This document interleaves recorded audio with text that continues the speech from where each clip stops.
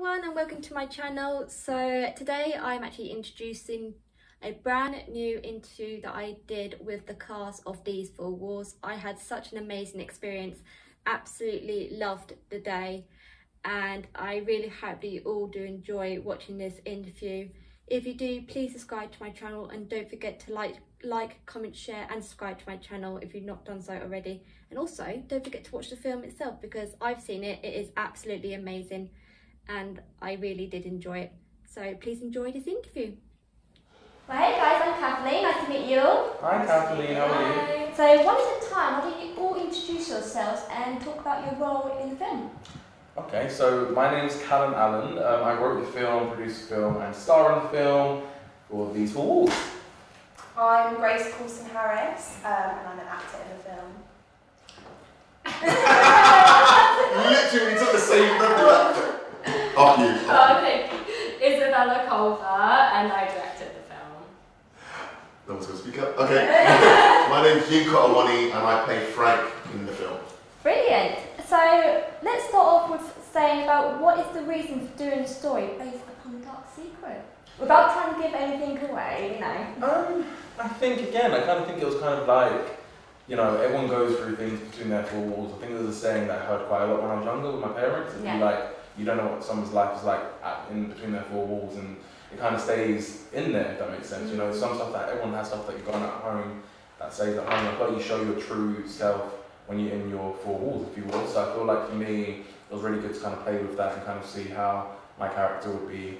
Okay, 1 second, then obviously there's a different situation going on behind the scenes. Yeah. I mean, so did you have, I presume you had to do a lot of research behind mental health and make sure you got the story correct. Want to explain a little bit about that? Yeah, so I think it's kind of come from conversations I had with the girls actually. Like, you know, we all kind of spoke throughout lockdown, kind of what, not just ourselves, but what other people were going through. Like Isabella was saying how a lot of her friends were having the same sort of conversations, and what would you say? Yeah, I think I've definitely had experiences in my own personal life with mental health and myself and also family members. So this was very close to my heart when we went into making this, and I think it was also reaching out to other friends who I know who had similar experiences and talking to them. One of my best friends is a psychiatrist, so I speak to her a lot about, you know, everything going on in my life, but also when we were doing this film, we chatted a lot. So why was the film called These Four Walls? Again, I think, you know, what happens between these four walls, I think that kind of whole premise of lockdown and kind of being stuck between your four walls, you know, a lot about yourself and people you live with, and, you know, it kind of becomes a lot more, I think you find a lot of empathy for whoever it is being at home. So for me, I think it's very fitting to the situation that both my character and Grace's character and Yinka and Claire go through in the film. I think it's kind of showing their true colours. Yeah, I definitely found it hard for lockdown myself because I've got autism. So I had to create a brand new routine, which was very, very hard.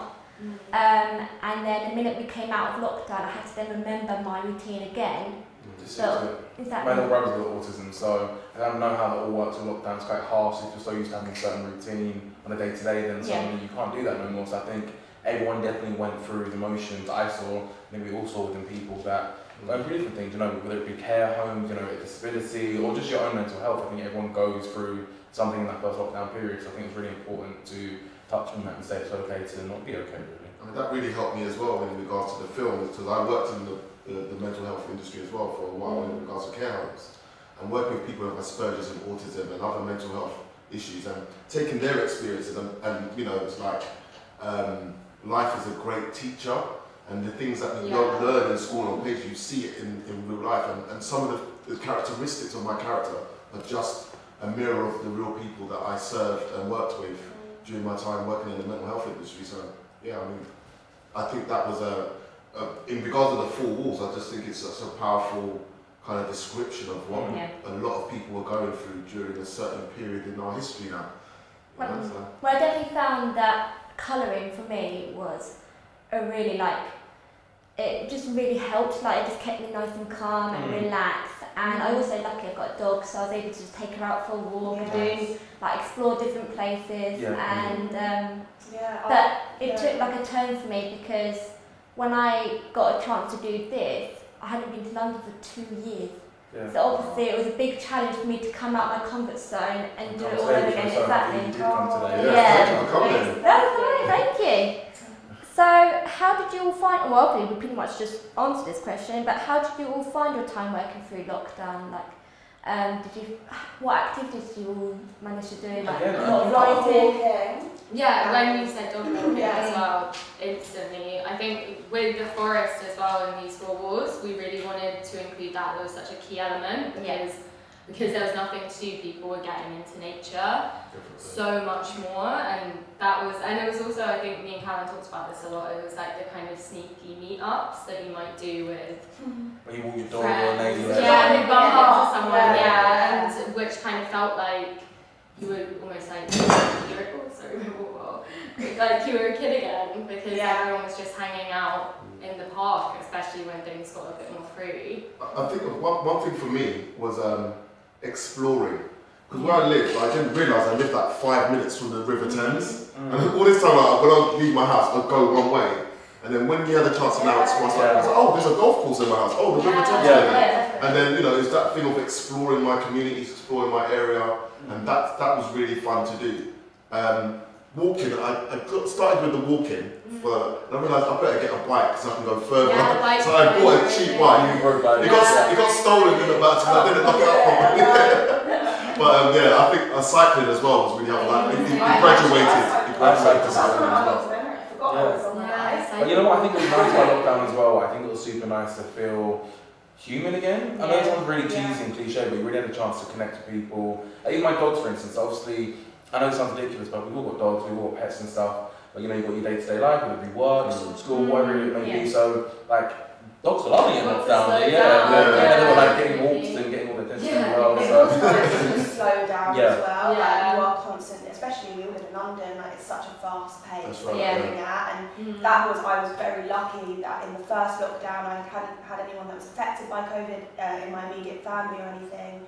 So it was a time, it was quite a peaceful time in a way, which is mad because there was so much chaos, and I just watched Help, which was on Channel 4 the other day, and it really is an eye-opening thing to what people were going through outside of your own 4 walls, but on the other side it was an awful time, so I am really lucky and have a lot of gratitude for how my perspective on it being as it is. But it's interesting that Gracie said that in regards to the silence becoming so loud. Like, you know, like where you're isolated, it's like you're now so, it's like it's amplified. And you become aware so much of all the little details around you and of nature and your family and your pets. Everything seems to be amplified in that. So I definitely connect. You appreciate people more. Like I stayed at my nan's for the first lockdown.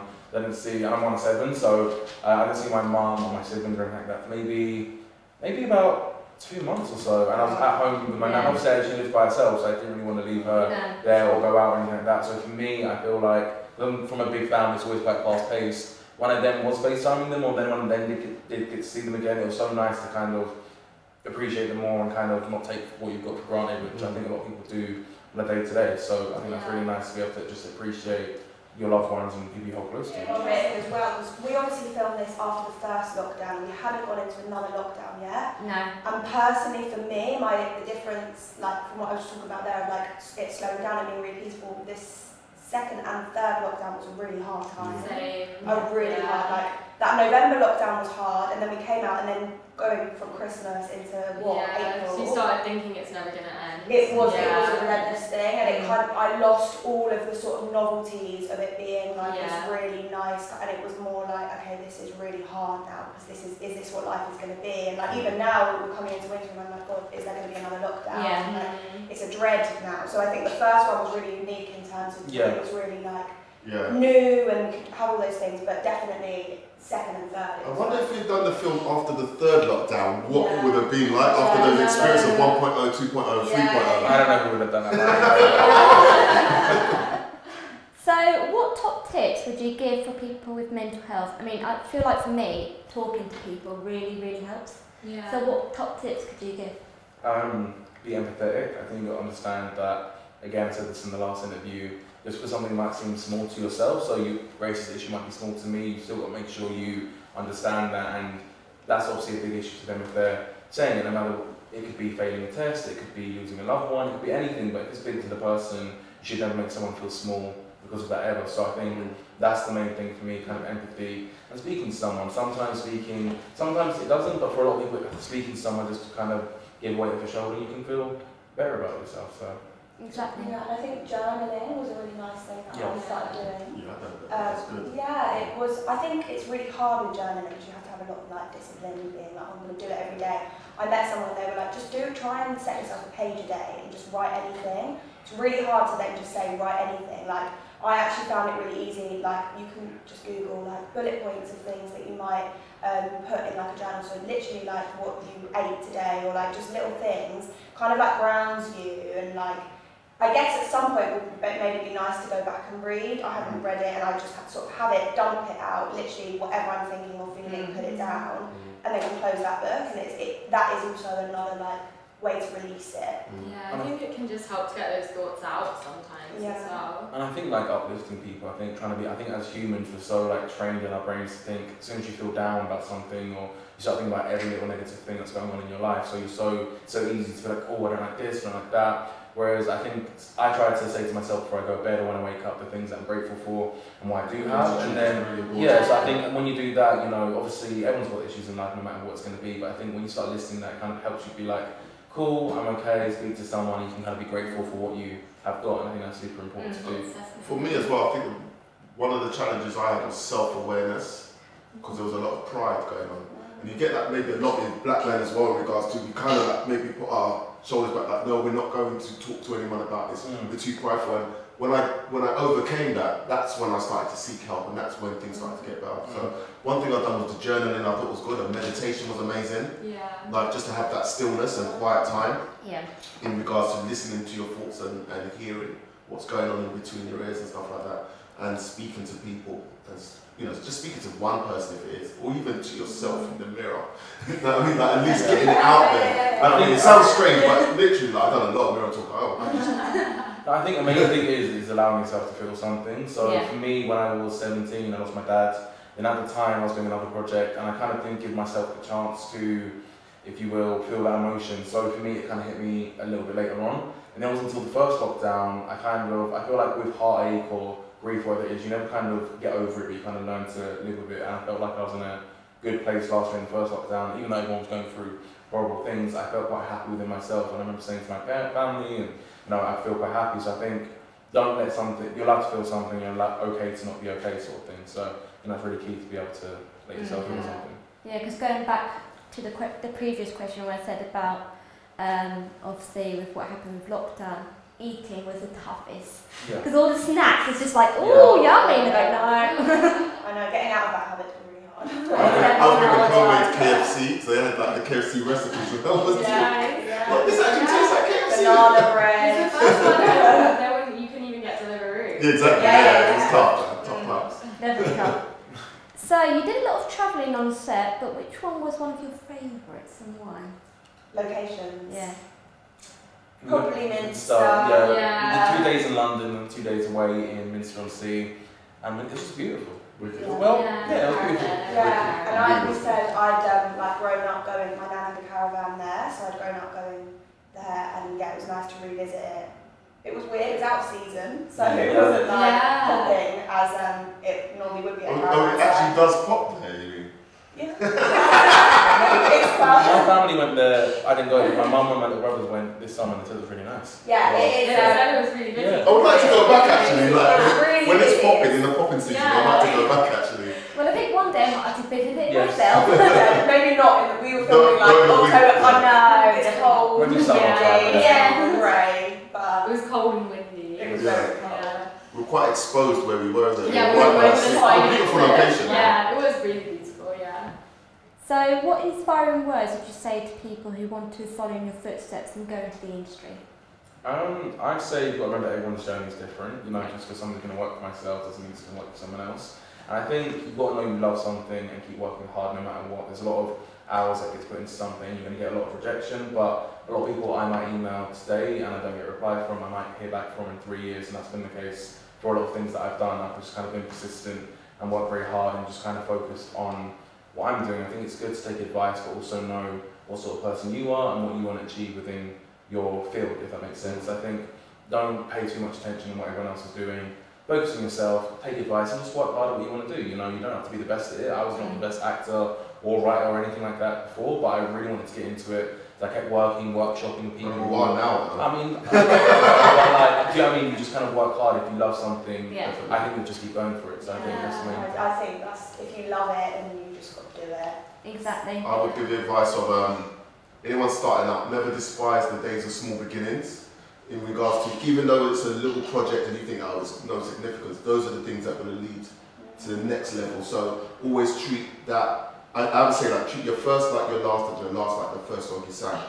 So you treat it like it's the first time you're ever going on to set, the first time you ever do that. You treat it like it's the last time as well. Yeah. So you always have that energy and that enthusiasm to go. And my favourite one I always use is can't stop, won't stop. Once you're on that treadmill, can't stop, won't stop. Yeah, Don't exactly. stop for nobody. Like networking for me was the key. So I graduated in, what was it, 2017 at the University of Brighton, so I did a broadcast media course. Congratulations. Thank you. And so I've always been trying to get myself into the industry, but because of lockdown, obviously that's had a bit of an impact. But I'm never going to stop. I'm just going to keep pushing and pushing. No, you know what, honestly, I have had so many rejections in my life. Like, I think we all have, but like I've emailed and like people that I work with now, I've emailed when I've been like 15 and never had a response. So I think as long as you're persistent with it and don't give up, I think, you know, the odds are better if you have like 100 people to email than just the one. You're going to hear back from someone, and I think people are willing to give the opportunity. I see what you do. I think you're amazing. And I think it's lovely to bring you down today and come to the film. I think it's great. So yeah, keep working hard. So, right, here's a little bit of a cheeky question. Was there any pranks on set and any funny moments that happened? That's kind of like my kind of territory, isn't it? I fell into a swamp. Oh yeah. Yes. I fell into a swamp when we filmed the final scene, and we were walking back, and I couldn't see like there's like a bridge thing, and it stunk, and I fell into the swamp in front of everyone on the wrap day. So yeah, that was embarrassing. Was it a prank that, I think there was a prank that the heating wasn't working inside out. Someone set us up on that. That was But we stayed over. I can't believe you stayed over. I know, you were so brave, you guys. And I let Cash out the bed, and I regretted it. That's something it was like avoided like that. So no, yeah, I think it I was feel just. like maybe like when there's a scene you push me and Oh that yeah. could have been a prank. Like I had to basically fall on On an airbag. Yeah. Yeah. and I'm pretty sure did you once overshoot me? Yeah, like, there was a lot of times like we would film it, and then obviously we were doing Did you catch up the outtakes? No, We had to like push in the crash for the argument scene, and I'd look at the tape sometimes and be like, she's not gonna make that, and I'd have to like try and like run in and push her so she'd make it into the shot. But no, I don't think there's any like pranks as per se, but I just think it's really We fun. did have fun. It's Yeah. just We fun. were having It's- fun the yeah, whole it's time. jokes. But It's yeah, still really jokes. tried. How are you guys with learning like the script? Was it quite, did you pick it up quite quickly? Or, Weirdly some enough, people find I it wrote different. it. I don't Yeah. remember anything. I really probably, I don't know. I'd say on set I'd forget lines quite often. I think what was really important was with Isabella, like getting us together to do like rehearsals and prep it. So by the time we got on set, we were familiar with the scenes with each other's characters and everything like that. So it was That was so It's a fun. luxury after Yeah, exactly. And it's good because I can definitely tell that you guys all clicked like so quickly because I feel so relaxed at the moment, which is great. So now we're going to play a little game. So it's the quickfire game. Yes. So I'll be asking questions, but you literally got to be like that, very quick. We're not good at that. So you got to be very quick, okay? Is it one at a time, or should we just all answer at the same time? All. It's up to you guys. Let's all let's do it together. Yeah. let's do it together. That way you don't have to answer at all. Okay, 3 words to describe the film. Beautiful. Poignant. Powerful. Okay, what was your favourite scene? The final scene of me and Grace in the caravan. I All liked four the casts. argument between you two, and then I also liked Callum. I'm not gonna say actually. Yeah, I like that. I like the bit when I know it's hard, and I really like the scene. Oh, yeah. Me too. All of them. It was a very good film, I have to say. So, what was the most challenging moment? Cold. Yeah. I got. Not water bottles from I got quite ill on the third day, like Yeah, you quite were. severely, like also for me, I feel like trying to get through, but because I enjoyed so much being there, I was like, you know, I'm gonna try and enjoy it. But no, yeah, I was really ill by the end of it all. Like, And to be honest, like it was such a joy and a privilege to like be out creative and that. Like any challenges that were not really challenges because we were so appreciative. But also, yeah, and I think because it was such a lovely, like, tight crew and cast, if there was a challenge, it was going to be fixed. Yeah. It wasn't Yeah. there was a lot of problem solving in the set. Yeah, there's always going to be problem solvers Yeah. on a film, isn't it? It's just how you overcome them, really. Yeah, 'cause sometimes like 1 minute camera be working, next minute it's not, and then you've got lighting problems. Yeah, like they Friends, Yeah. it was I mean, very you could- safe. Crazy Yeah. stuff that happens, yeah. I mean, you could be filming and the camera battery suddenly turns off, isn't it? It happens all the time. Exactly. So who was your favourite person to work with? Obviously all of you, or you can say like the crew, you know, you got to mention them as well. You can't say favourite. I can't say a favourite, but I think someone that I enjoyed seeing work was Mo and Javan. They were the spark and gaffer, so they did the lighting. So obviously everyone's amazing. I love everyone, like genuinely. I really enjoyed watching our DOP. Jamal. Yeah. Like Jamal Yeah. was like the way that he had like his vision of frame and lighting and Yeah. this is how I want things to be. Yeah. I've never seen that before in regards of just like the vision of what he's looking for, and it's really nice to understand different aspects of the film crews. I'm going to say Isla as well, because I feel like Isla really was. Everyone was, again, but I think everyone was so there for the job, if it makes sense. And no, it wasn't a job to them, it was like it was just amazing. I think every little detail, everyone was so on it and cared about it so much, just as much to me. I've been on stuff before where it is just a job to some people, and it is a job. Whereas on this set, I feel like everyone wanted to be there and they were working so hard that I can't. Another favourite person I love working with Cash. is I've Khalid's got a name mum. of all now. Khalid's mum for the catering, to the food. So shout out to her as Shout well. out to Mum. His literal name, I feel like now I've got a name. Yeah, no, No, but everyone was amazing. Yeah. Like, they know. Yeah, You all did become like a family, like we did. We And were a it was family, it was yeah. the start of loads of us working together continuously. Like we've all worked together on different projects throughout this year, so it was a really great experience. And So, okay, if you could work with a famous person, actor or actress, who would it be? Zendaya. then Oh, there's a shout. Straight You up. see Malcolm and Marie? Yeah, this is it. That was like the isolation film, wasn't it? Oh, I yeah. haven't seen that yet. I like to work with Zendaya, Billy Piper, Michaela Cole, or Lenny James. One of those Yeah, guys. I think I'd say Billy Piper. In terms of directors, Ken Loach, or just really like gritty, something really real and raw. Michaela Cole. I think anyone who's creating their own stuff and putting it out there and doing that all the work. And just like younger creators, that's what's so nice with working with fresh talent and new people.